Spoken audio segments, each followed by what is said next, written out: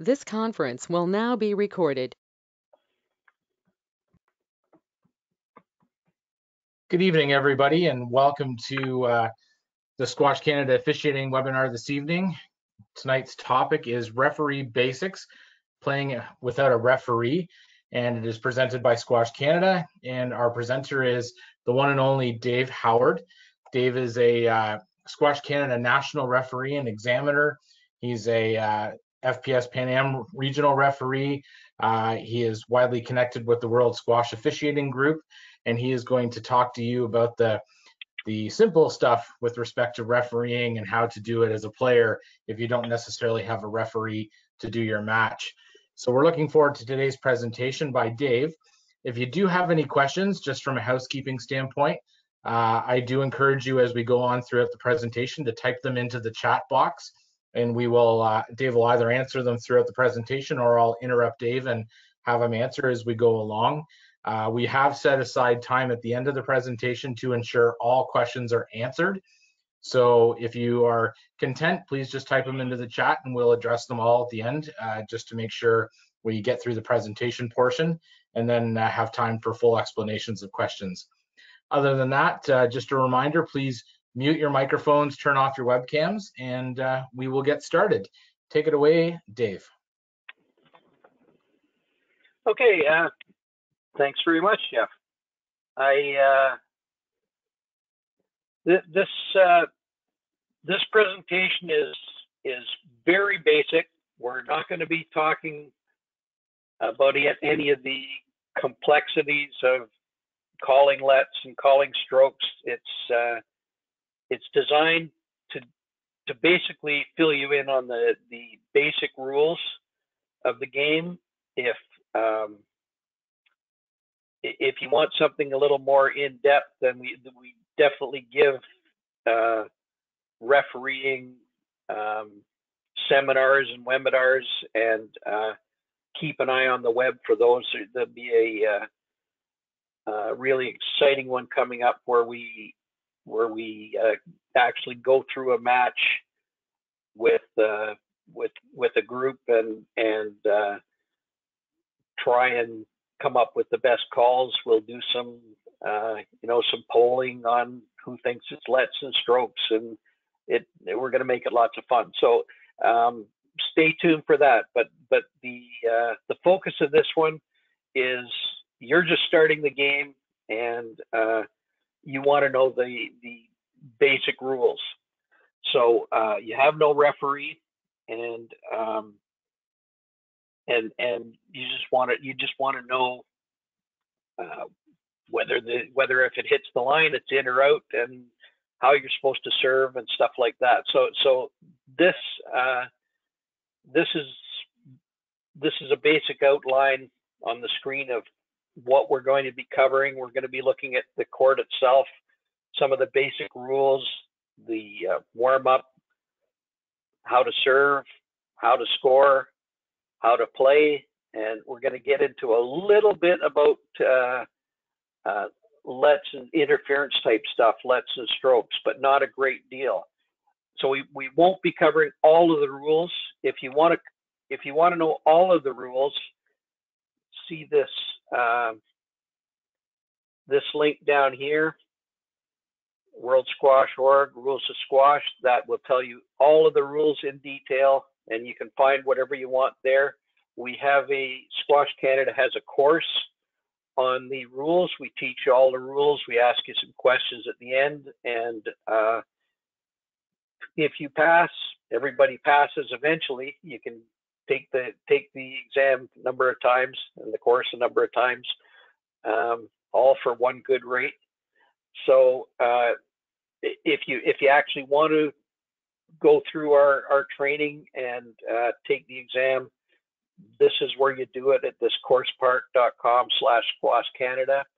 We have an officiating group, and if you go to this website here, squashcanadaofficial.com, you'll find all kinds of good resources, training modules, news.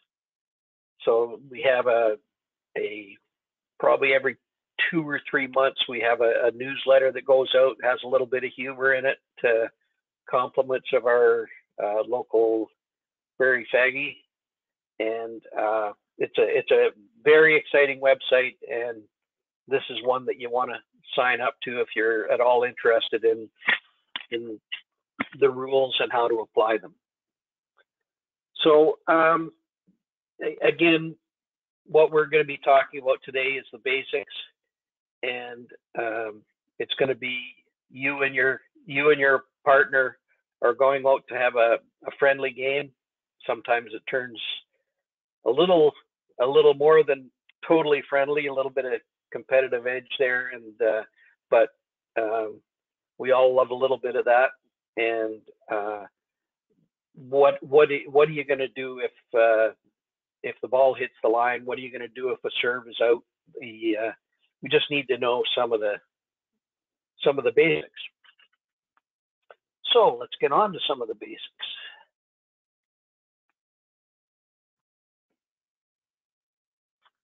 Hopefully, there we go. So the aims of the rules is to ensure that the players play safely, and so nobody wants to come off the court missing a couple of teeth, or having a ball in the eye, or limping and tearing a muscle. You want to make sure that things are safe on the court, and you want to ensure that every time you have a rally, there's a fair outcome. I would actually add a third bullet to that. We all want to go out and have some fun. So that's kind of the basics of basic aims of what we want to do. I'd encourage everyone that is really just starting the game, get yourself either a really good player that knows what they're doing, or preferably go see a coach, and start out with some good habits. So learn. It may only take you a couple of lessons, but at least if you know how you're supposed to hit the ball, then you won't have to break bad habits later. I know personally, I came to squash from badminton, and I played for all kinds of years before I actually took a coaching course. I'd never had a lesson, but I was playing badminton. I was always facing the front wall and making all my shots facing the front wall, because that's the way we do it in badminton. But in squash, you want to be turning to the side and actually facing the sidewall when you're hitting your shots. A lot of them anyway. So it's a good idea to take a lesson or two, and at least start with a couple of good habits.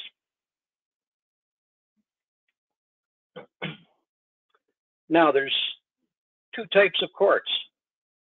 This is a picture of the North American court, and the big telltale sign of what kind of court you're playing on is this little dip in the top line here. So the outline comes along, drops down, and goes across.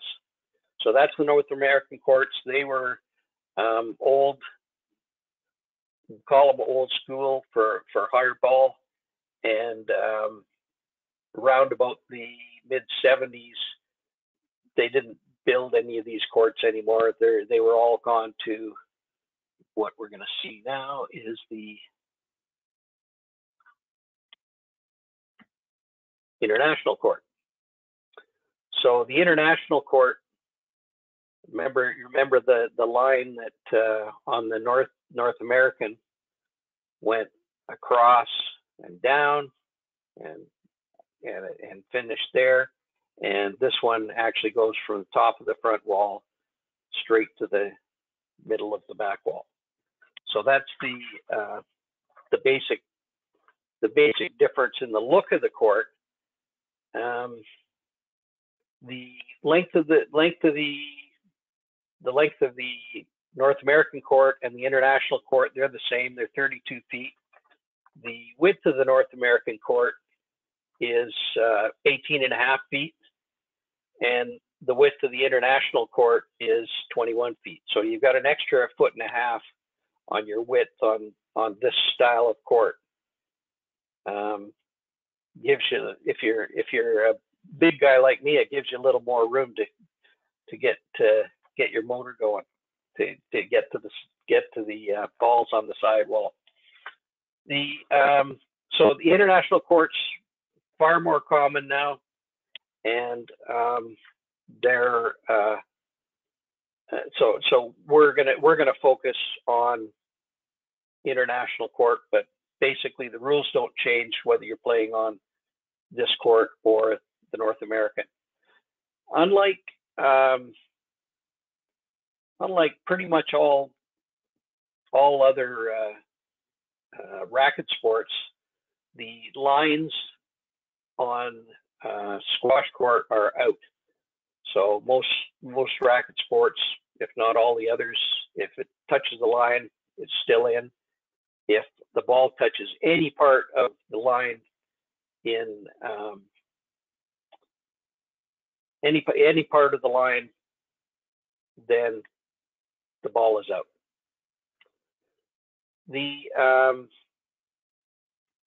So we'll talk about. I saw a little pop-up message there. There are two different tin heights. The tin height for the pros is slightly different, and but for what all us regular players on, the tin height is the same for all of us. So some of the specialized courts actually have adjustable tins on them, and all the pro courts have a different height of tin. Now, so I'm just going to go over the lines on the wall and the walls themselves. So this is the front wall here. The front wall outline goes across the top. This is the service line here in the middle. And then we've got a line on the top of the tin. The tin goes along the bottom of the front wall. And then we've got the sidewall here and another sidewall over here. And there's an outline on this side and another outline on that side. And then across the back, there's also an outline, and sometimes there's actually a different material above the back wall, so you can hear if it goes out. But if it touches the outline on the back wall, it's also out. So any of these lines here, the ball is out. This line here is the half court line, and then there's the short line here. And we don't use these lines during the rallies. In fact, we don't use any of the lines in this area during the rally itself. These are only there for serving. So this quarter of the court is one of the service box, or one of the service sides, good serve in here. The other is this side. And of course, we gotta get into the court somehow. There's a door on the back wall. Okay. So now we know about the two different kinds of courts, and we're going to go into how we're going to score. Now the way that you score, the standard scoring system these days is point a rally, which means that anytime you win a rally, you get a point, and point a rally to 11. So we call it par 11, and that's the standard scoring system. We have some optional scoring systems used in provinces, clubs, leagues, tournaments. So, like quite often in a younger age junior tournament, because point of rally to 11 finishes pretty quick, you might play point of rally to 15. And our club uses point of rally to 15. So with the point of rally systems, whichever you use, 11 or 15, you have to win by 2 points. So if the score is 10-all, the first person to get to 11 doesn't necessarily win because they've only got 11-10. They're only 1 point ahead. So you actually need to win by 2 points. So it could be you could win 12-10, you could win 13-11, you could win 26-24. So you can see that a game can go on for quite a while. But anyway, point of rally system, you need to win by 2 points. There's also a hand-in, hand-out system that we used to play. That was before we came up with the point of rally to 11, we could you could only win a point when you're serving.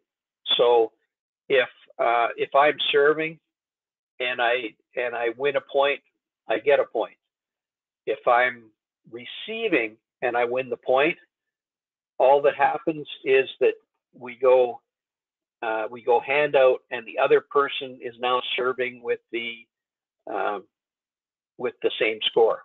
So if I'm leading 1-love, I lose the point.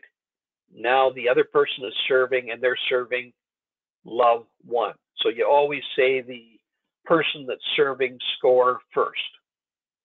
So if I'm winning 2-1 and serving, the score is 2-1.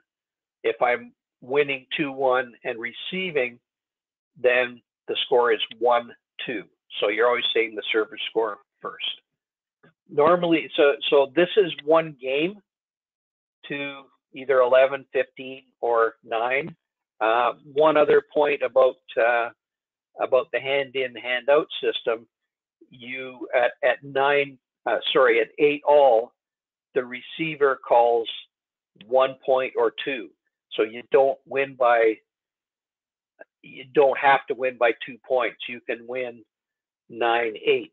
So if we're at 8-all, the receiver can call 1 point, and if I win the point, I'm serving, right? If I win the point, I win the game. If I lose the point, it becomes 8-9, because remember, in hand-in, hand-out, we don't actually get a point every rally. And if my opponent calls 2 points, then it could go to 9-all, but the first person to 10 wins the game. You'd normally play best 3 out of 5 games, which means the first person to get 3 games wins the match. Sometimes you play best 2 out of 3 games, and so the first person to get to 2 games wins the match.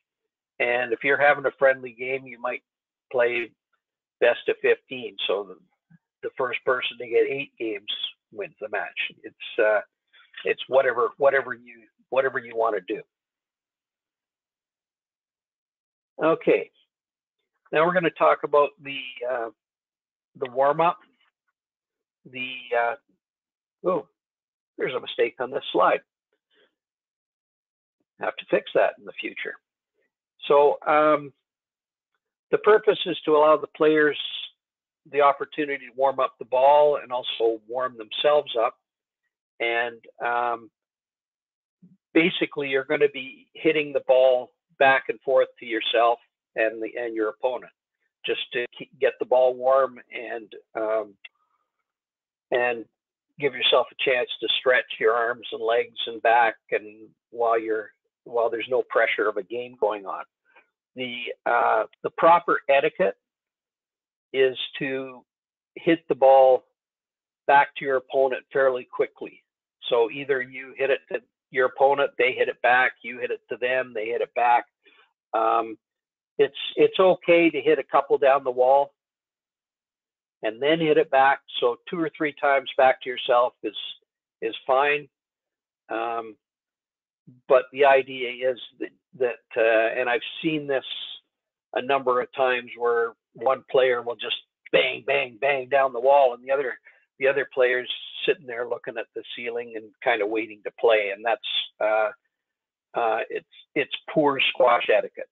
So we want to make sure that both players are involved in the warm up and that they get equal time to hit the ball. Now, the official time for a warm up is actually 4 minutes. It was changed in the last rule change, 2 minutes on each side. But if you're playing a friendly game, you can warm up for as long as you want. And if you don't want to play a game, you don't have to play a game. You can just keep hitting the ball back and forth yourselves and have fun. But personally, I like a little bit of I like to have a little bit of a competition. So you probably want to play a game, but maybe not. Your choice. Okay, so now we've warmed the ball up and it's time to start a game. We need to know how to serve and who's serving. So the first thing we do after the warm up, we spin the racket, and that determines which player serves first. So usually on the butt end of the racket, there's the butt end of the racket. Maybe there's an M or a W. My racket has a mark here, so that mark would be up or down when I spin the racket. And some rackets actually have, your serve and my serve on it. They get a choice of the person that's not spinning chooses what they want. It's like choosing heads or tails. Whoever wins the spin is the first person to serve. Now the server retains the serve. They keep serving until they lose a rally, at which point the other player becomes the server. While retaining the server must serve from alternate service boxes. So if I start serving in the right box, it's your choice which box you want to start serving from. If I serve and I win the point from the right, then I have to now go over and serve from the left box. And if I win the rally from the left box, now I go to the right box. If once I lose the rally, my opponent becomes the server and they can start serving from whichever box they like. But as they continue to win points, they have to alternate boxes. So at the beginning of each game and each time there's a change of server, they can serve from whichever side they want to serve from.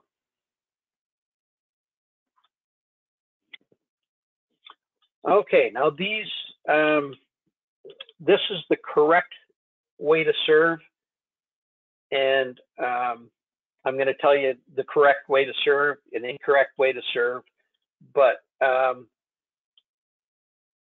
you're not going to, as in a friendly game, you're not going to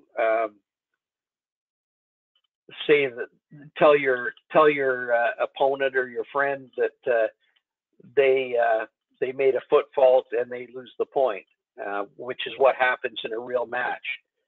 But on the other hand, it's smart if you're ever going to play in a tournament or any kind of a match, you need to practice serving properly, because I've personally called a loss of point to a fairly young junior, and for that junior to try and change the way that they serve in the middle of a match is very difficult. They need to know upfront that they need to serve properly, and you need to practice serving properly, or you're gonna get yourself in a real pickle if you ever come to a match. So here's some pictures of correct service. So if we look at the foot here, it's totally within the service box. This is the service box here, and we'll show it a little bigger in a minute. And so this right foot is totally in the service box. It isn't touching the line, and it doesn't matter what the other foot's doing. There just needs to be one foot totally in the box. This on the second example, you see the person's toe touching the floor, still totally within the box and not touching a line. So this is an example of a good serve also.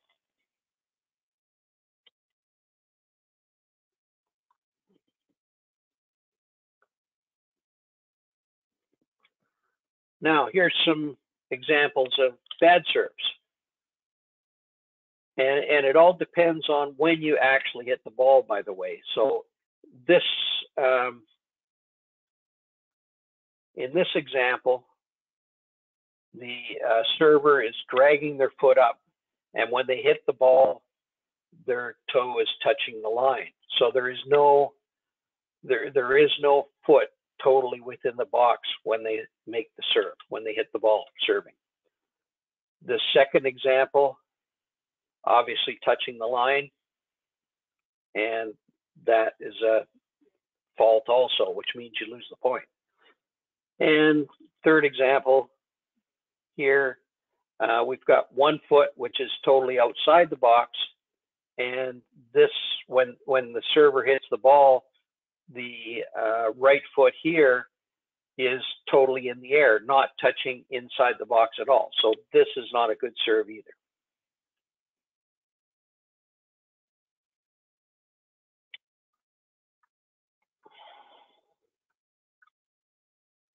Okay, so now where do we serve? This is the right service box here. Right service box is here. The left service box is here.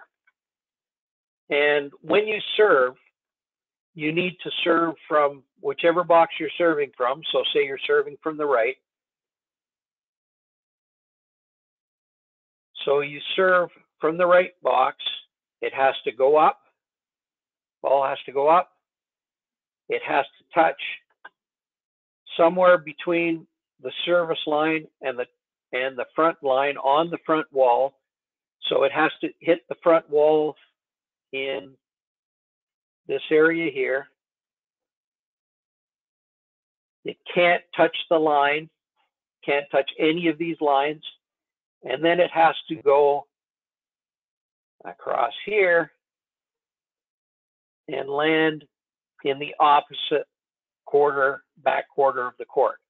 So somewhere in this area here without touching any of the lines. Now, it's okay if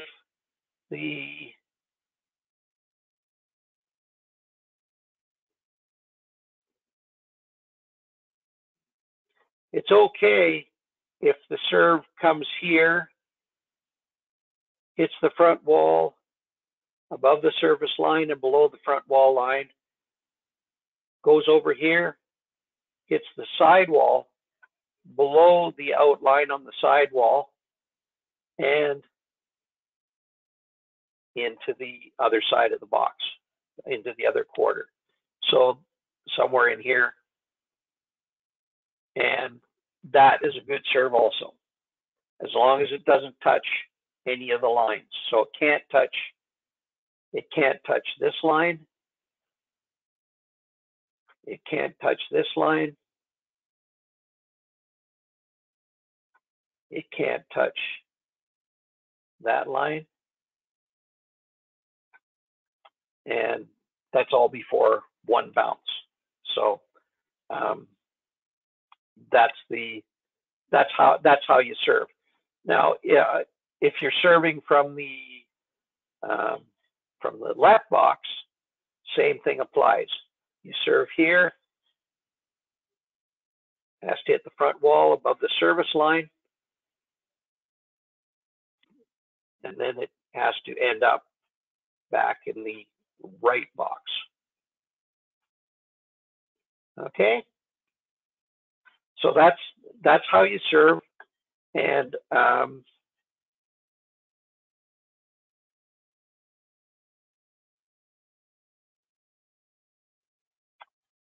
I guess the key is that you need to serve from one side and get it into the quarter court on the other side. And the way that I hope I don't know if I have a slide for this, but I hope so. Let's just see.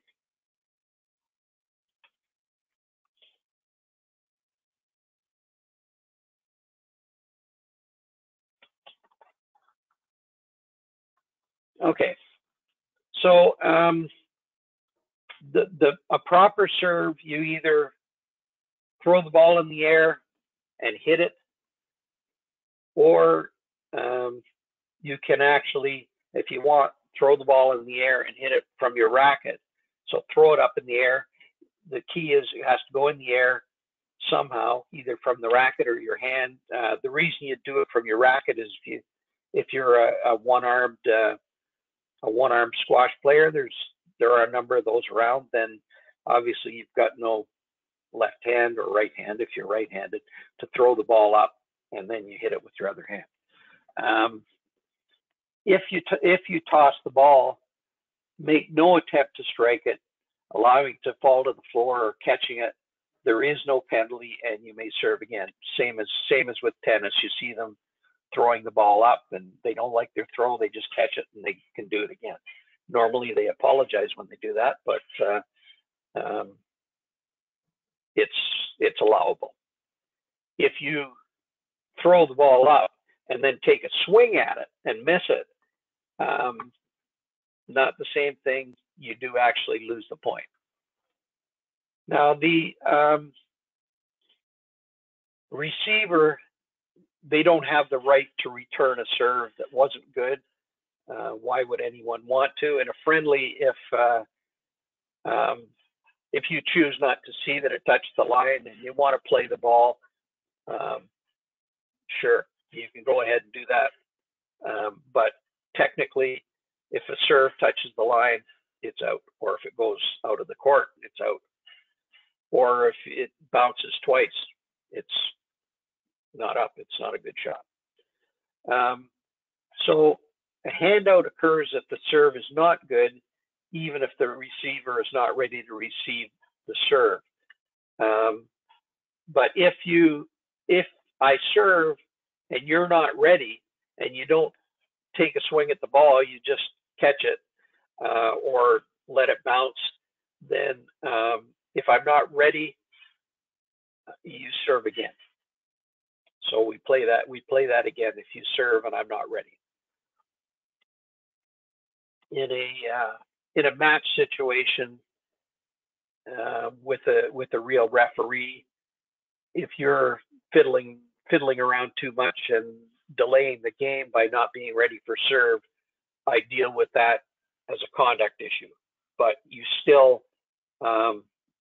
they still would get to serve it again, but I could be giving warnings or even points away if I find that you're delaying the game because you're probably because you're too tired or you're trying to get in the head of the other person. But it's if you're not ready, you're not ready, and you can't get a point unless conduct is used. If the serve strikes the front wall and side wall simultaneously, it's a fault. You lose the point. If it touches the side wall before the front wall, same thing, you lose the point. So it has to strike the front wall first. Now, a serve that is volleyed, which means that you haven't let it bounce before it might have been a fault, it becomes a good ball. As soon as you volley it, you've accepted that it was going to land in the opposite court.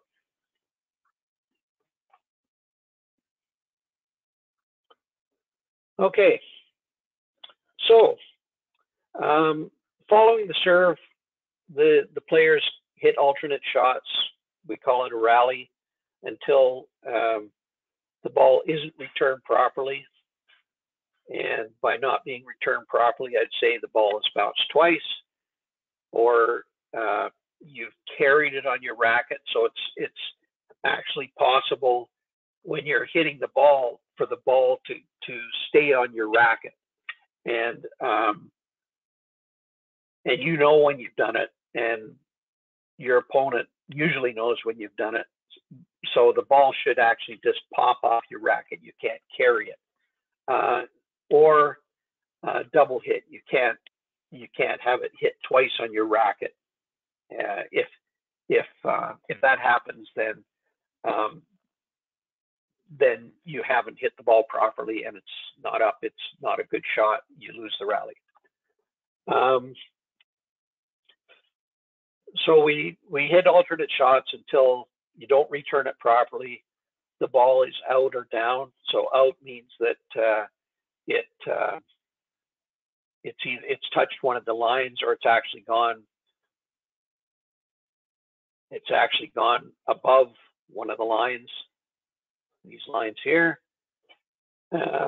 or it's hit the ceiling. So any of those things are out, or it's down, which means that it hits the floor before it hits the front wall. And quite often, if you miss hit, or you're out for a ball and you hit it off the frame, it'll go down to the floor and then up. And it can't do that. It has to, after one bounce, I have to hit the ball, and it has to eventually end up to the front wall without going out or down. And another way that you can end a rally is for one of the players to stop play by asking for a let. And we'll deal a little bit with some of the basics of a let in a minute. Just have a question here, Dave, from Sure. Leslie. If you weren't ready and your opponent serves, what do you call? In a real match, you don't call anything. You just call the score again.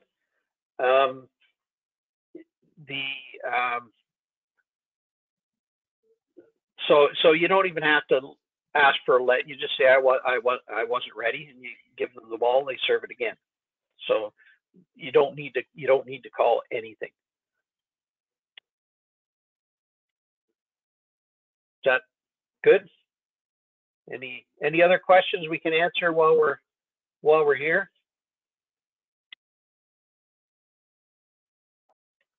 Nope. Okay, let's continue. So now we're into the realm of interference, which means that I'm kind of, as you can, here's a good example here, where Dane's trying to get to the ball, and he's got a bit of a problem getting through to play the ball because there's somebody in his way. And so that's the basics of interference. I can't get to the ball for some reason. It might be my fault. It might be my opponent's fault. The players whose turn it is to strike the ball, we call the striker, and they're entitled to some freedoms. And the opponent, so they're entitled to basically have a line to the ball. They need to be able to get to the ball and play it. And the non-striker, the opponent, they're obliged to provide the striker with a number of freedoms. But basically, up front, I as the striker need to be making every effort to get to and play the ball. And once I've finished my shot, I need to be making every effort to get out of the way of my opponent, who's now become the new striker, so that they can get to the ball and play it. So we're always switching roles. I'm trying to get to the ball. My opponent's trying to get out of my way. Now my opponent's trying to get to the ball, and I'm trying to get out of their way. So we're always moving around to allow the opponent to get to and play the ball, and to keep the rally flowing as long as we can. And we don't want to. That's what we want to do. We want to keep the rally going. We all want to have a good workout. We all want to have fun. So let's keep the rally going as long as we can until somebody makes a really good shot and their opponent can't get it. So that's hopefully that's the end of the rally. It's when I make a really good shot, and it's not when I miss a really easy shot. I want to make a good shot, but either one of those can happen. It can be my turn. I got lots of room, got lots of time.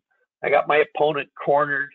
I've got a full 3/4 of the court I could hit to, and then I slam it into the tin, which is, it hurts. Haven't done that since this morning. Anyway, so let's continue. So interference occurs when the opponent, the non-striker, does not provide the striker with one or more of the 4 freedoms stipulated in the rules. The striker has the option, and this is a key point here. They can either stop and ask for a let by saying "let please." If they don't say "let please," it's not the end of the world. In an officiated match, very few of the pros actually say "let please." They just look at you, and you're supposed to interpret that as "let please." But in a friendly, if I stop and you're in my way, so sorry, let's play it the other way around. If my opponent stops and I'm in their way, I look at them and I say, "Do you want to let?" That's the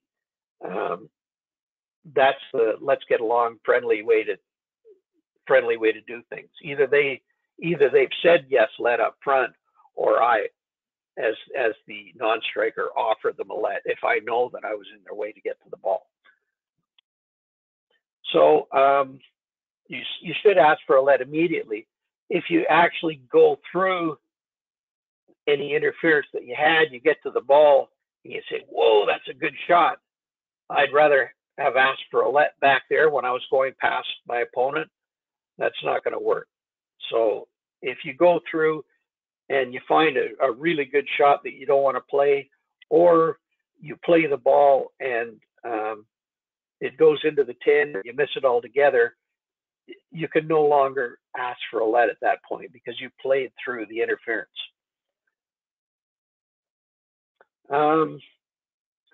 A player's excessive swing can also contribute to interference for the opponent when it becomes the latter's turn to play the ball. So the more experienced a player you are, the shorter and sweeter your swing is going to be. And in general, newer players can actually be fairly dangerous, particularly on the back end. So I'll just maybe you can see this, hopefully. So if I'm here hitting a backhand, I hit the ball and I finish somewhere around here, my opponent's over here. Now, if if I'm a fairly new player, quite often a backhand looks like this. Almost knocked a book off my shelf. And if you're standing, if your opponent is standing in this area, they're either ducking for cover or they're getting hit in the face. And if that happens, it's not because they weren't where they were supposed to be. It's because your swing was excessive, and they should be able to get a let in a situation like that. So in my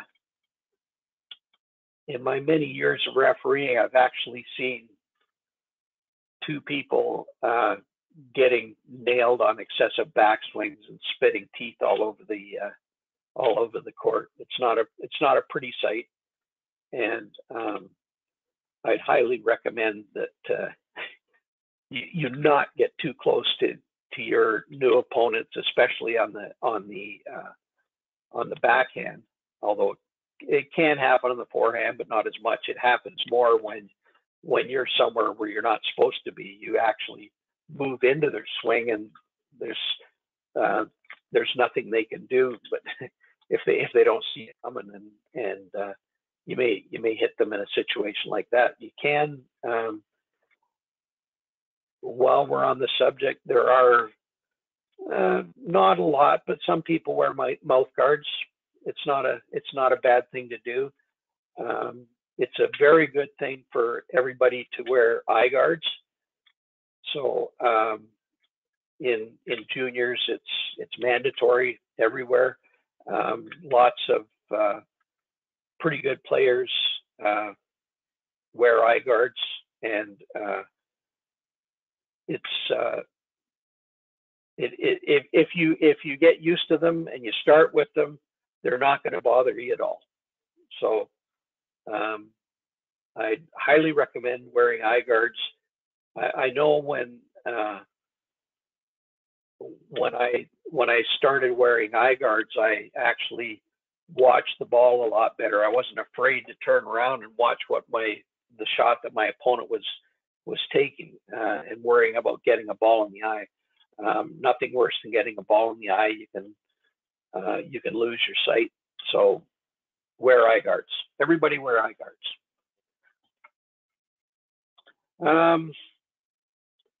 So where were we? So the striker must stop play and ask for a let, and excessive swing can also contribute. So each time players stop because of interference, the players themselves must come up with a consensus of either yes, we're going to play a let on that, no let, or a stroke. Now, if I'm asking for a let in a friendly, not a good idea for my opponent to say, there's no way you were going to get to that ball. I'm not giving you a let. We're not going to be getting along too much longer. We're not going to want to play each other if that happens all the time. Basically, I would say for a friendly game, let's just get rid of that. So either it's going to be yes let, or it's going to be a stroke. Now,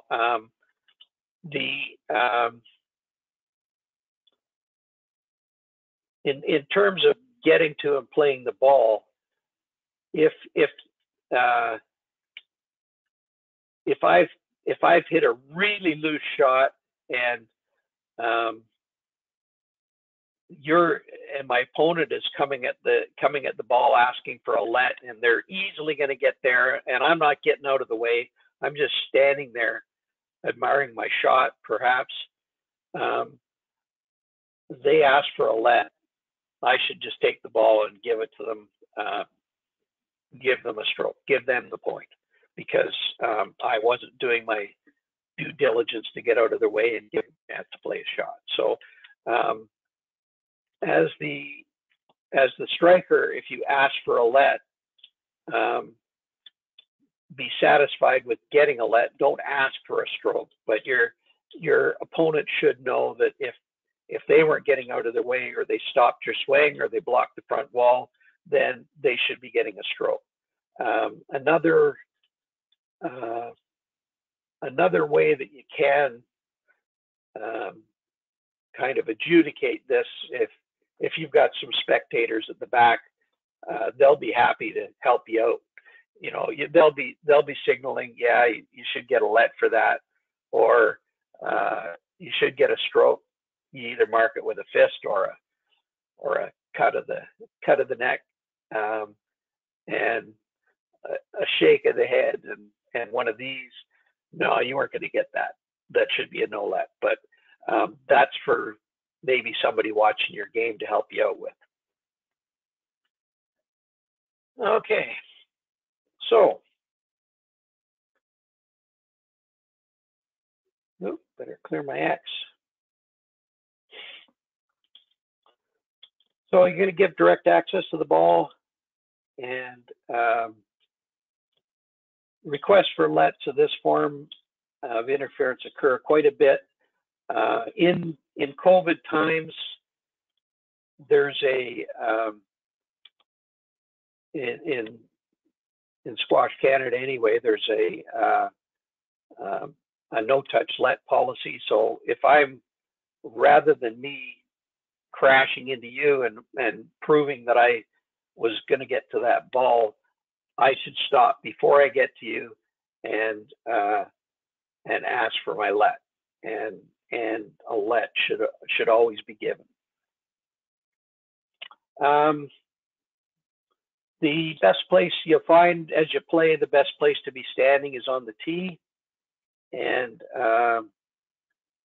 if we get another, I don't think I showed you where the tee was, but the tee is at the front service line and the middle quarter line. Where they join, there's a tee. And if we get another drawing up, I'll actually show you where the tee was. But it's a good place to be standing and getting your opponent to run around. But you don't have the right to go directly back to the tee. You need to get out of the striker's way first, and then get back to the tee. And we call this arcing. Okay, so now we're going to see a little video clip here and a bit of interference.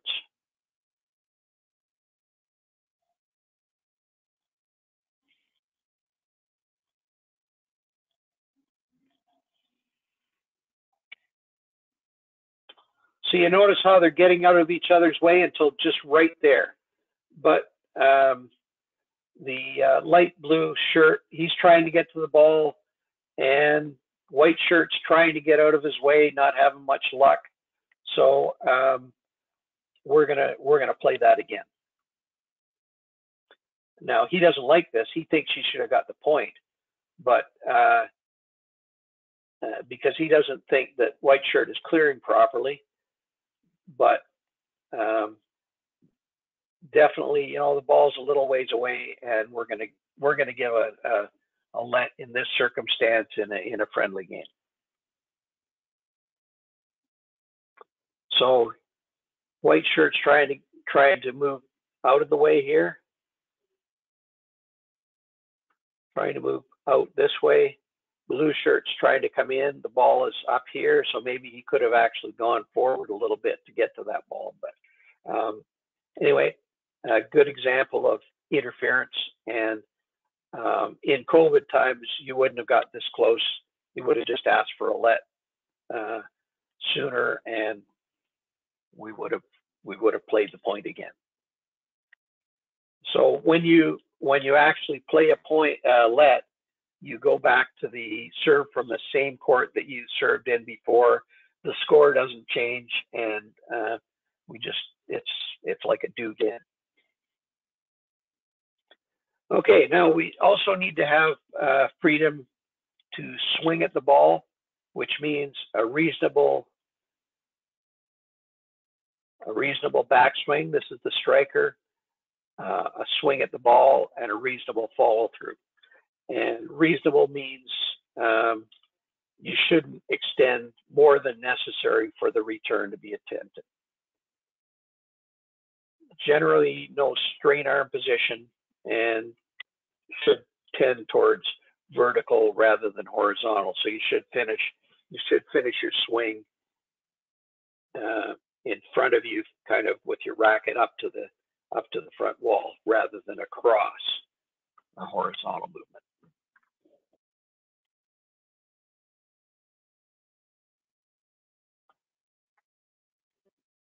And here's an example.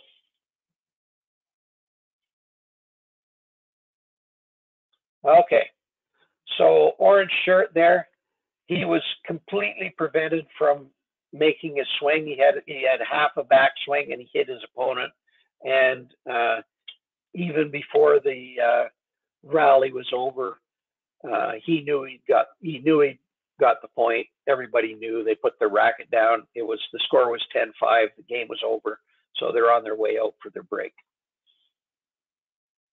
And here it is in slow motion. So the ball didn't come out the way that he thought it was going to. It actually kind of bounced funny out here. But Gauthier in the orange shirt, his swing was prevented.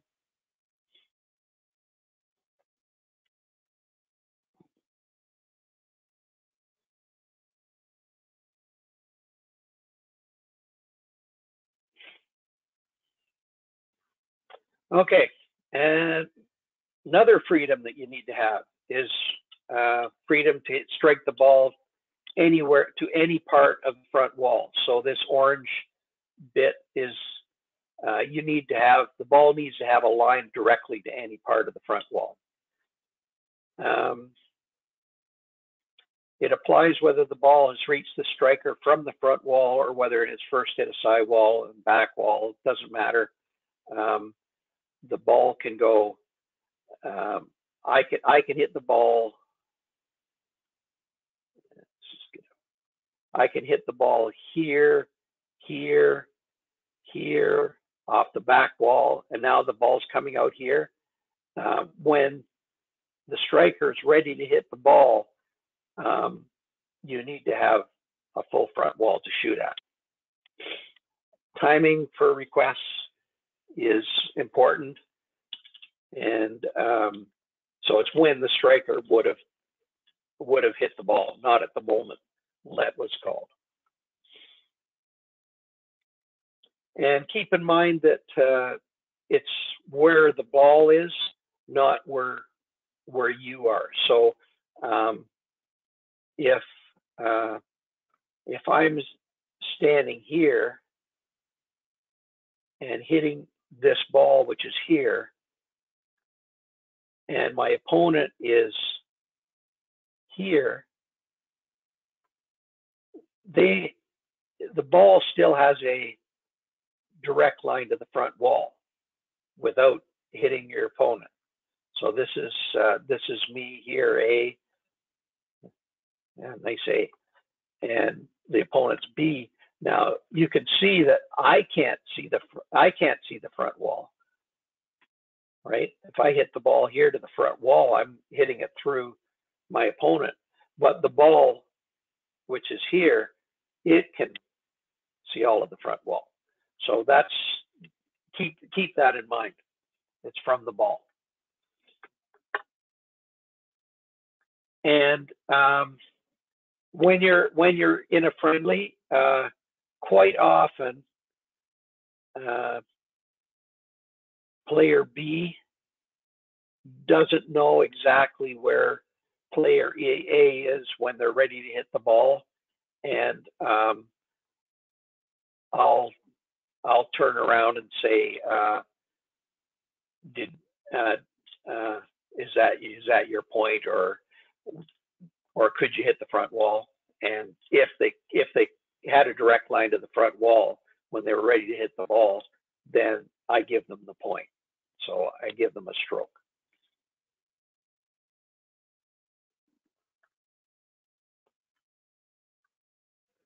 Okay, so here's an example of that.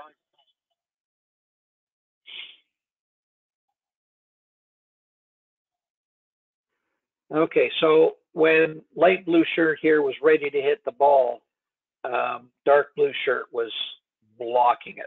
He was blocking a front wall shot. And these guys are quick. Just because he stopped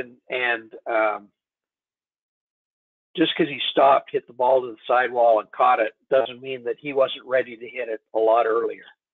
And even in this case, even if maybe there wasn't a full wall to hit, he would have hit him with his swing. So if he swung right there, he would have nailed him. So that's a stroke and a point to light blue shirt. Okay, so talk about winning returns. I'm standing here asking for a let, and the ball's in the back corner. Should be no let.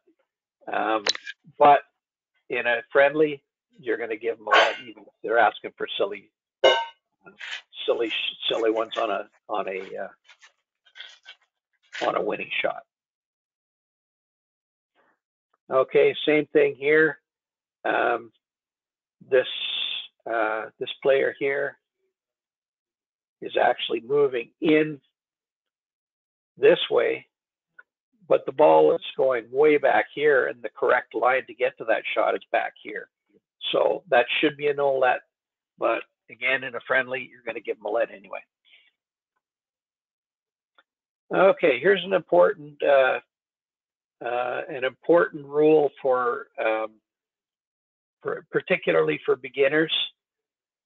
Anytime you turn on a ball, which means the ball goes down one side and comes out the other, I would encourage you to just ask for a let and not try to play the ball.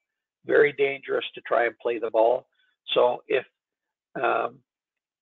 X hits the ball here, it goes front wall, side wall, back wall, and then into the middle. Y is actually following this ball around.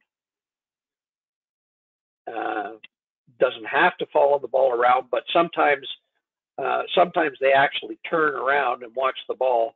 Other times they'll just stand, and they'll often, rather than follow the ball all the way around, they'll just turn and look. They'll be looking this way to see the ball coming. So their peripheral is going to catch this also. They're going to see the ball coming off the back wall, but they're not going to know where X is. And very dangerous for them to actually play this ball. And odds of hitting X are pretty reasonable, particularly with less skilled players. And you'll always get a let in this case if you ask for a let, as long as you can play the ball, as long as it doesn't nick and kind of drop into the back corner back here and you're not there. But pretty much always you get a let in the case like this. And if you do actually hit the ball and after turning hit your player, your opponent, you lose the point. That's the rule. Okay, and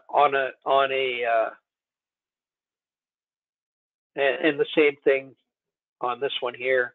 So this ball comes to front wall, into the middle, off the back wall, and over towards the side.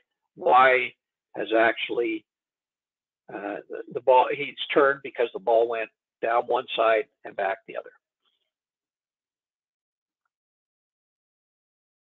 So turning, just ask for a let.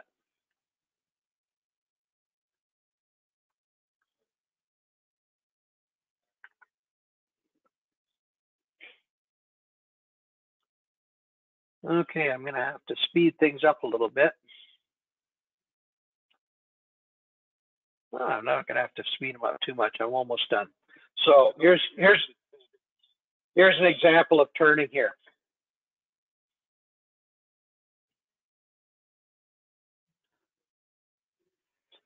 Okay, so watch how light blue shirt, Nick Matthews, he was going to play it sidewall, but he couldn't.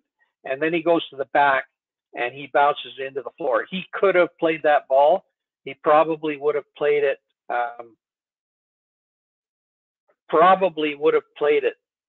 somewhere over here, maybe even sidewall, front wall, but too dangerous. He decided to just ask for a let. And you should get a let. Okay, so just a few final points on a little bit of etiquette.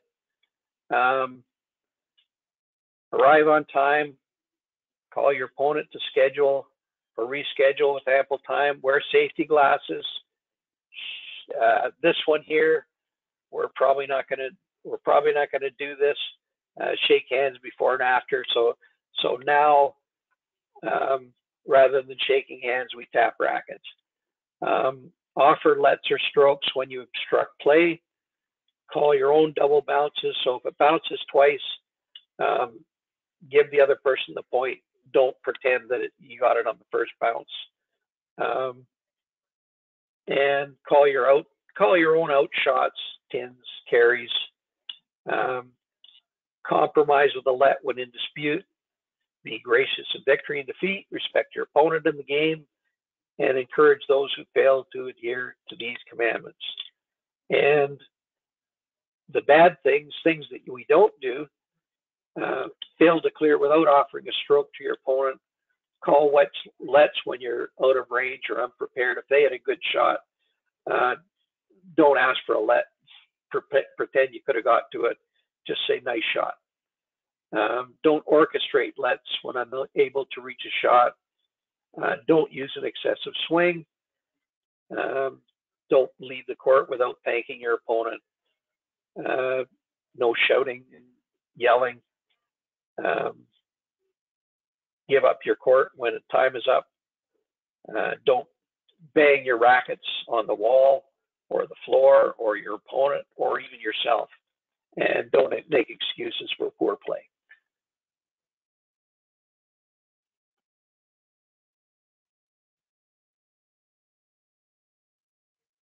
And that's all I got.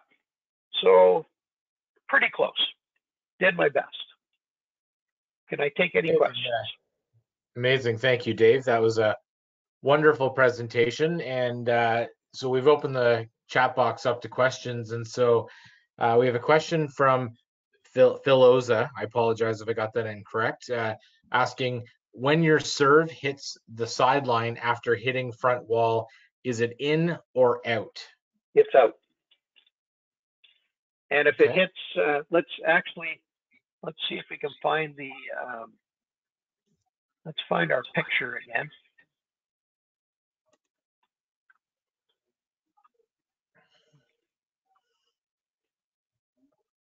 As Dave is looking for his picture, any other questions from anybody? Feel free to type them in the chat.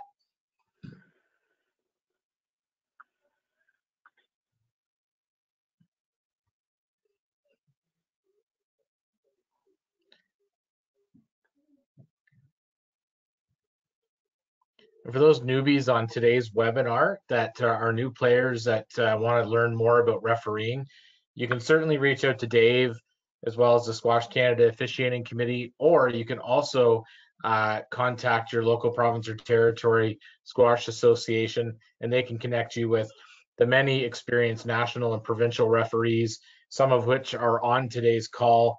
Chris Yap in BC, Vieno in Quebec, and I saw some people from Alberta as a few examples, Darren Manley in Ontario. So if you have questions, please don't hesitate to contact any of us, as we will certainly help you progress through the officiating ranks. Go ahead, Dave, and show your example. Okay, so this, it has to hit the front wall above the surface line. It can't touch the service line, and below the outline at the top. It has to hit the front wall in this area. And then if it bounces to the sidewall, it has to be in this area. It has to be below this this line up top, and it can't actually be the back line, the line at the back. It can't touch that either. So it actually has to front wall, good on the sidewall, and then land in the service box, the opposite the opposite back quarter in here. And another thing that I was going to point out, the T is right here. There's the T. So right, this is the T, and standing here is a nice place to be standing, and running your opponent, say, there and there and there and there, and you just stand right here. Good thing to do. So the next question we have, Dave, can you bounce the ball and hit the serve, or must you throw it in the air to serve? You have to throw it in the air, and you can't throw it off the sidewall either. It has to go in the air and hit. Now, sometimes when you're beginning,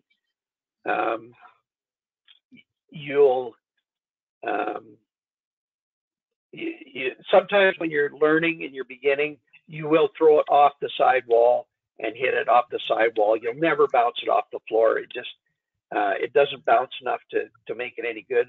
But it's not a good serve. You need to throw it in the air, either with your hand or your racket, and then hit it.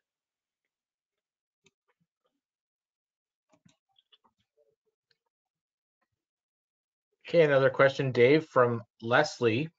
If you swing and the ball hits your opponent because they are obstructing the front wall, is it a stroke or a let? Okay, if you actually swing at the ball intending to hit it and you miss it, and they're in front of you, then you missed it. If you swing and you miss it, and then it hits the person behind you, you'd either lose the point or you might get a let. But after it's a second attempt, so you can't swing and miss and then expect to win the point. And a lot of the rules kind of are common sense. You wouldn't expect to you wouldn't expect your opponent to have to clear twice because you took a swing at it and then expect to get a stroke and win the point. So yeah. So some clarification then, Dave, on that question. Leslie's just asked or clarified. So if you've hit the ball, then if you're serving and you've hit the ball forward, but then it hits your opponent, say before it hits the actual wall. Thank you for clarifying, yeah. Leslie. Yeah, if it hits the front wall, if the ball was going to the front wall and you haven't turned, it's your point.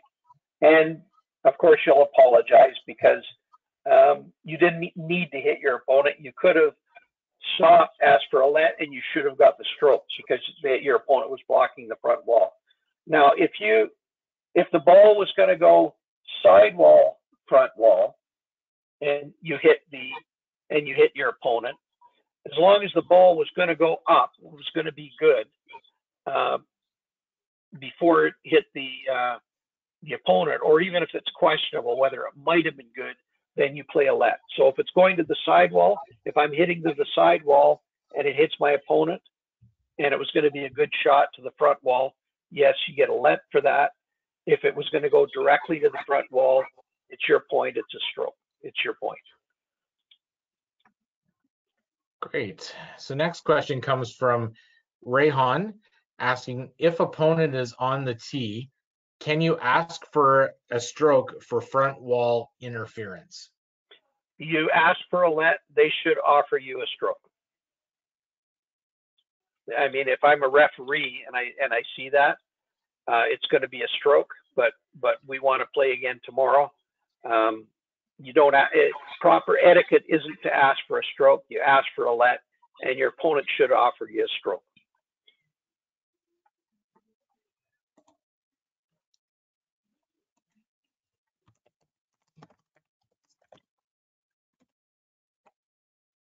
Okay, any other questions from anybody in the room? I'm just looking back.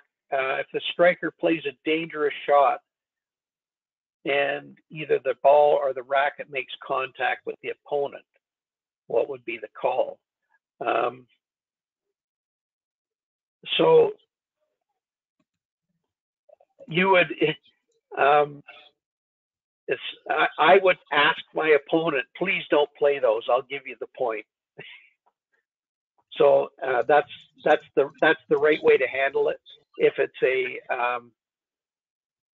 a properly officiated match and there's dangerous play, then the referee will actually stop play and either warn the striker for playing dangerously or award strokes to the striker, or it's to the non-striker because your opponent's playing dangerously. Okay, another question from Kyle. What about a boast from the back of the court? Yeah, boast is a boast is always going to be best you're going to get is a let. So if I'm hitting a boast and it hits my opponent, then if you think it would have made it to the front wall, if you both think it would have made it to the front wall without the hit, had the opponent not been there, then it's a let. If it wasn't ever going to make it to the front wall, then you lose the point. As the striker, you lose the point. Okay, and then Kyle also asks if it hits the opponent and was going to hit either side wall or the front wall. Yeah, that's what I just answered. Okay. And then Rehan, I think this is clarification to his previous question. He means standing on the tee is by default stroke for other player. Pretty much, because if you're standing on the tee, almost any shot is going to be blocking the front wall, unless you've turned. If you've turned, then if you've turned, then it's going to be a let. But pretty much any shot, non-turning shot, if you're standing on the tee, it's going to be a stroke as long as the ball's behind you, obviously.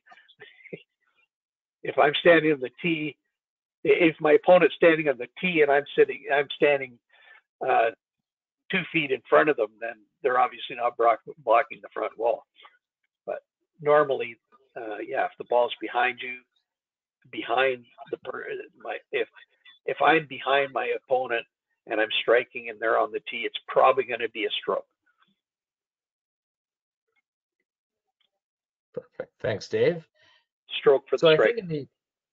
So I think in the interest of time, if anyone has any additional questions, what we will be doing is we've recorded this session, and early next week, I will be sending out the recording as well as the PowerPoint slides from today's presentation to everybody. And what we typically do is if you have questions, you can email myself and or Dave, who is our presenter, and we will certainly get you a response very quickly. So if you do have questions that you think of after today's session, please don't hesitate to reach out and we will get you an answer. Going forward, first and foremost, Dave, thank you for a wonderful presentation. That was very informative and educational, and I think everybody took a little bit of something away, even if we aren't playing squash at the moment. For those of you still on the call, just a friendly reminder, we will have additional officiating webinars in the future. Dave mentioned at the start of the presentation, we've got one where we're kind of framing as determine the match call, and that'll be something we're working on in the coming weeks to deliver probably in spring or summer, as well as there's some free webinars coming up for coaching and athlete development that are on our website related to school squash, Squash 57, national physical and technical testing programs, and next gen and junior national team pathways. So if any of those topics interest you, please don't hesitate to register via Club Locker. All of those are free as we continue to roll out various Squash Canada webinars for coaching, officiating, and athlete development. And again, we thank you for attending tonight. Thank you again, Dave, and we hope everyone has a wonderful week. Thanks, everybody. Lots of good questions. Bye, everybody.